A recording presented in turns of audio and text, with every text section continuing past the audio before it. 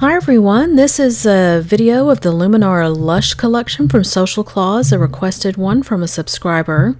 They were interested in seeing an application demo, and I've also had some questions on how the new Luminaura pigments compare to the original Aurora pigment. Now, as you can see here, the Aurora is on the left, and that's your classic AB or Aurora Borealis finish, and then you have the three new ones in the collection, and as you can see, they are distinctly different finishes from the original Aurora, although Paradise, the purple one over black, is very similar to the Aurora over black. But again, you can see with Aurora that classic pink and blue color shift with the AB effect. These are all inspired by the Swarovski crystal effects of the same name. The purple again is Paradise, blue is Bermuda, and pink is Volcano. And these samples are black, white, and clear. So we'll get started with our samples for this demo. I will be doing each pigment over the same deep blue color so you can see just how distinctly different each one is over the same color. I've used Blue Cobalt from First Gel. This is a German brand. I'll leave a link in the bottom there if you're interested. Now, if you've seen my videos before, you know that my go-to top coat is Accents. But I found with practicing with these pigments that I found that the pigment did prefer, it seemed, a slightly grabbier surface. So experimenting with my top coats, I found that Luxa seemed to work the best, and I actually cured this for half the time than is suggested on their label. So they suggest 1 minute in an LED, so I cured this for 30 seconds, and it gave me the desired hardness or lack of hardness for the pigment to stick to the best. I found that if the surface cured too hard, it was almost like a patchy finish. And again, this is absolutely no reflection in any way on the pigment. This is 100% the coating that the pigment is going over. So as you can see here, no special tools are needed. I'm simply using my bare finger, or you can use the finger cot that Angela provides in your kit to apply your pigment. Just give that a good rub. These are very smooth once you get them rubbed on there pretty good.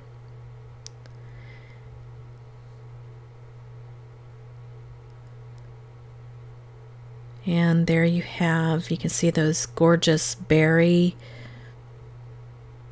color shifts. There's a little bronzy in there, a little green, very metallic, very smooth.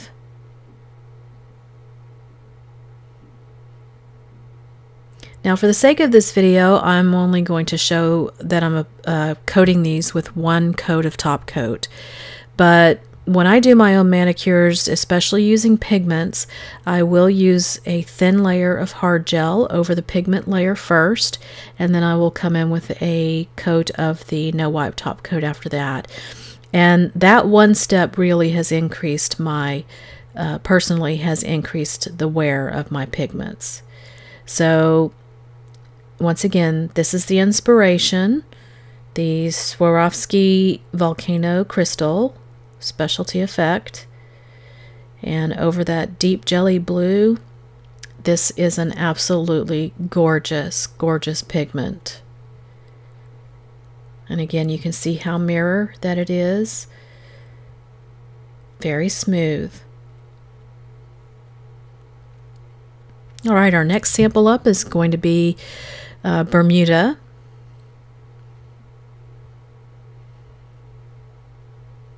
And again, I've done the deep blue jelly and applied one coat of the no wipe top coat over that, cured for 30 seconds in an LED lamp.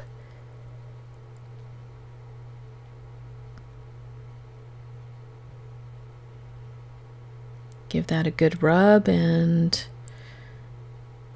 make sure all areas are covered. Dust it off, and now we're ready to top coat that nail.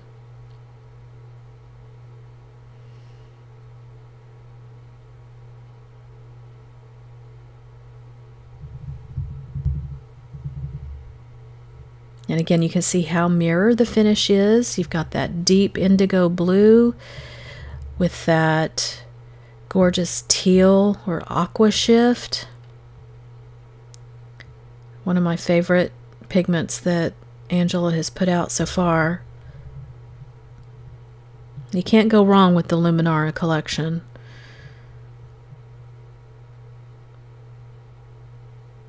Be sure to float that pigment over the surface. You don't want to lift up any of that pigment into your top coat. It'll look glittery or sparkly, and you don't want that.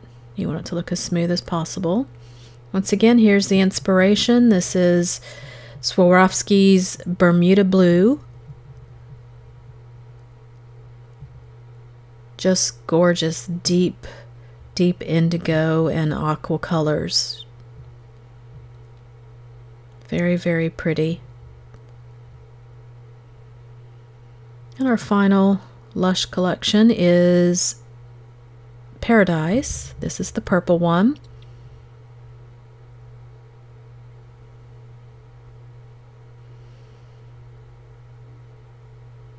Again, applying over our cured top coat.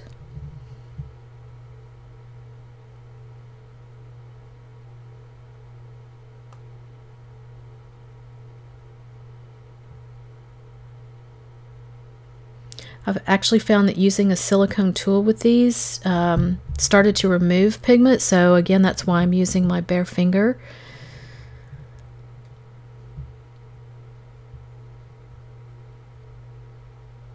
Get beautiful green with that blue undercoat. It's gold and green. It really very pretty.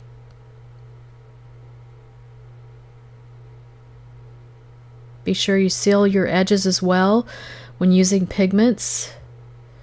And here's the inspiration. This is Swarovski's Paradise Shine.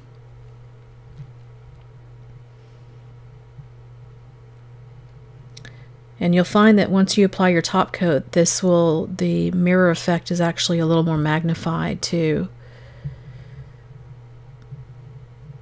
So here are the three together, and again you can see over the same base color, they are distinctly different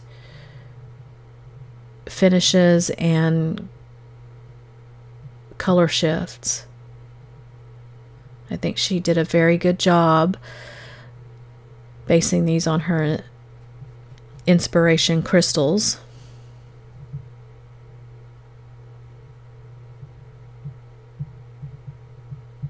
Alright, now we're going to go ahead and show, these are the original samples I did when I first posted a photograph of these.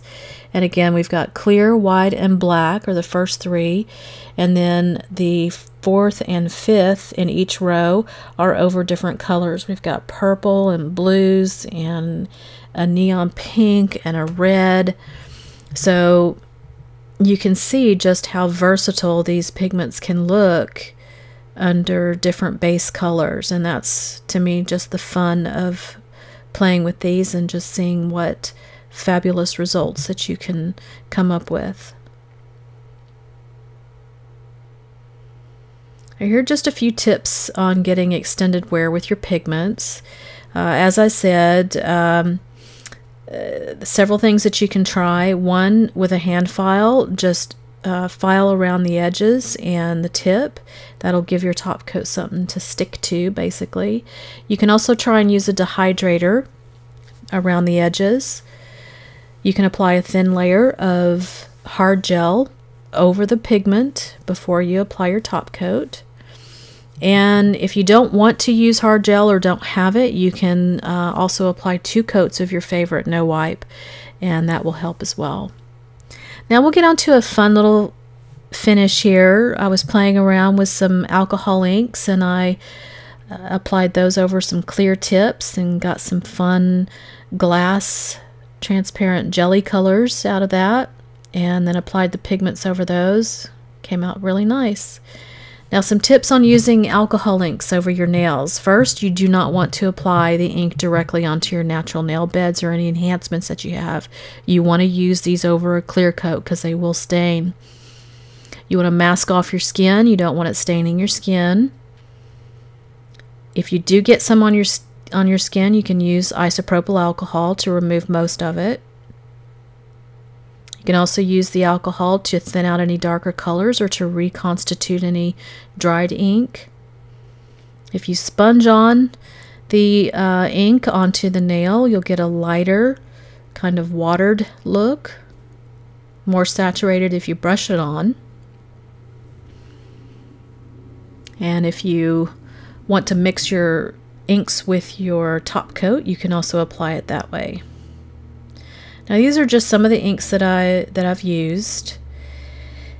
And as I said, I'm going to, in this video, I'm going to apply it directly over the tip, but you again want to be sure that you apply this over a clear coat surface so you don't stain your nails. And again, you can use a brush to apply them. You can mix the ink into your top coat, or you could use a sponge to apply it. The sponge is pretty good at getting a nice even finish, but I did find that it produced a lighter effect, a more watered down kind of effect. So for our first one here, I'll do Sunset Orange. And again, for sake of time in the video, I will be applying it directly over the tip. I've got my palette there off to the right, and I'm simply going to place some of that into the palette and use my art brush to apply it. You can use your no wipe top coat, or you can even use a top coat that has a tacky layer to apply your inks over. That's perfectly fine.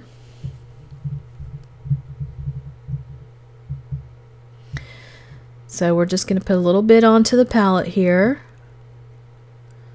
A little goes a long way, so you don't need much.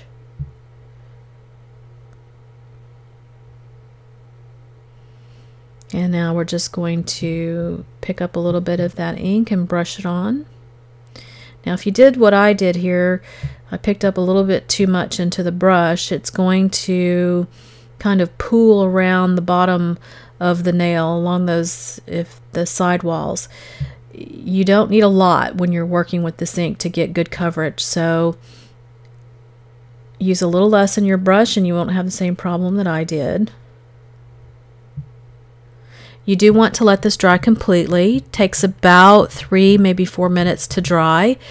You can help this along, of course, by blowing on it. This particular color will dry to a matte when it's completely dry, but some of the other ones dry with a slightly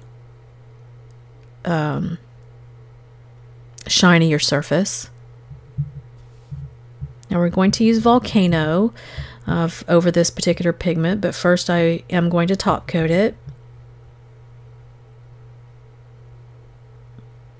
These inks will lift if you overbrush or press into the nail with the brush, so you just kind of want to float that over. You don't want any of that ink tinting your top coat unless you're doing it on purpose. You can see how glassy that looks. And again, cured 30 seconds in the LED lamp, and we're just gonna go ahead and rub some of that Volcano in there.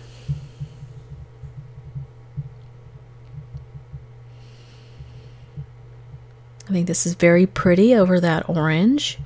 You're going to get that gold color shift, a little bit of a pink color shift with this.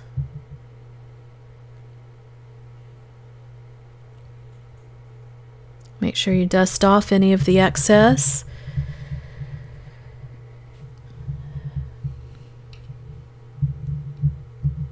And just like with the other nails, use the hard gel over this or 2 coats of your top coat over this, and then that nail is done.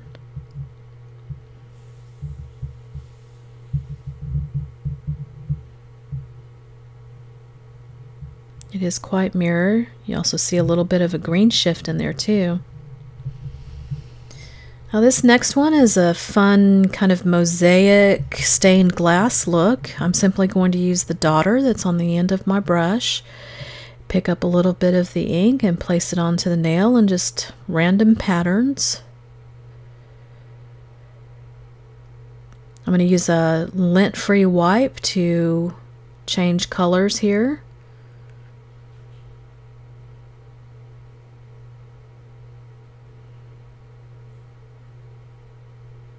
Now this is where you can let your creativity come through. You don't have to use a daughter. You can use a brush, you can use a sponge, you can use whatever comes to mind and make whatever design that comes to mind. I just thought this was a fun little effect.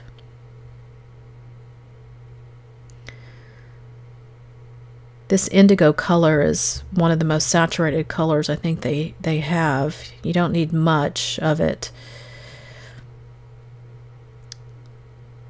But funny thing is, I found when I was playing this one time with the blue and with the alcohol, it actually, when I added more alcohol, it turned almost like grayish black. It was weird. So the colors I'm using here are Sunset Orange, Indigo Blue, we've got Clover, which is the green, the pink is a Raspberry, and the purple is Purple Twilight.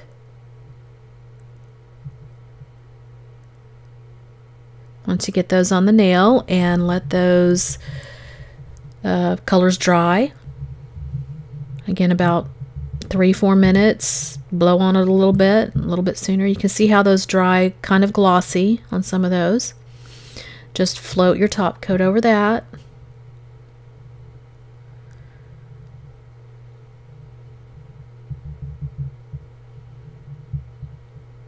And now that's ready to cure. Now I thought for this one Bermuda would look nice over these colors. Give that get that sticky putty off of there. The blue will give that a nice aqua color shift. Aquas and blues, very pretty, very glassy.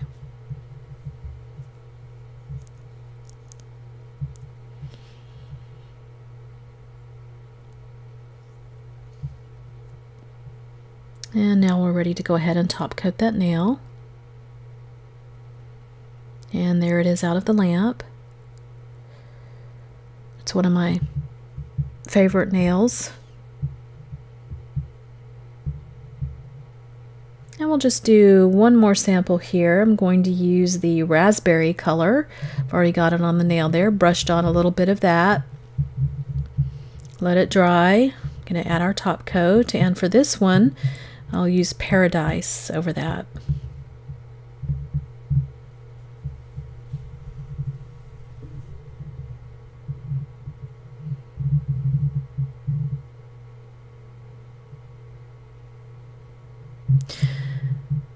So you can see that the pigments are really applying pretty effortlessly.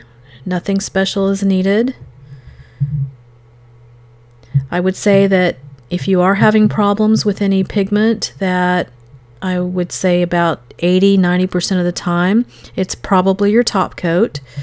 And you may need to experiment with changing out the top coat or changing the cure times, experimenting with cure times to see if that makes a difference with how the pigments apply. I have not had a problem with one of the Social Claws pigments, and I have all of them. I've never had a problem with how they apply. So It just might take a little bit of playing around to get it to work for you. And there is the raspberry. So our 3 samples there I did on camera. They're on the right, and on the left I have 4 others that I've done off camera.